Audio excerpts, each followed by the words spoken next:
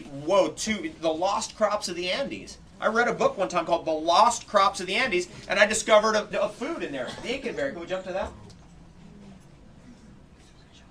I actually made that name up. Actually, it's aguamiento berries. Actually, the name of it. I said I can't sell that. How about Incanberry? Because the Incan troops and all the people who used to run the messages all through the Incan Trail used to carry these berries. Do we have that? Yeah. Click on that. Used to carry these berries with them. By the way, this is higher protein than goji berries, 16% protein. Goji berries 13, 14%. 16% protein. It's a fruit. So it's kind of the goji berry of South America. So I just made up that name, Incanberry. Isn't that hilarious? Now it's all over the place. I walk into stores and I see it. I walk into stores and I see that. I say Incanberry. Like, whoa. Never know how these things go.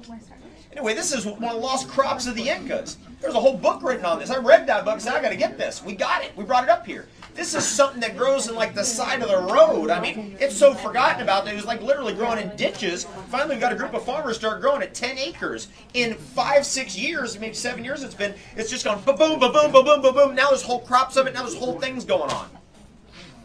Isn't that amazing? And when you eat that stuff, it's like, whoa, this has got serious like vitamin B3. It has that tobacco taste. I feel like vitamin B3, what does that have to do with tobacco? Do you know? How many people know? Right, niacin, niacinamide, nicotinamide, and nicotine are almost chemically identical to each other. So when somebody has a tobacco addiction, they really have a vitamin B3 deficiency, major, because they're using vitamin B3 to produce tryptophan. So if somebody's on a conventional diet, it's all cooked, so they're not getting the protein, they're not getting tryptophan. Tryptophan's heat volatile. So if somebody has chicken and they think, I'm getting my tryptophan, they're not, because 50% of it's destroyed, and the other rest of it's like, well, maybe it's useful, maybe it's not. I mean, we don't know. It looks like it's not, because most people are suffering from, what's the syndrome? I can't say it's illegal, but you can tell me. Depression.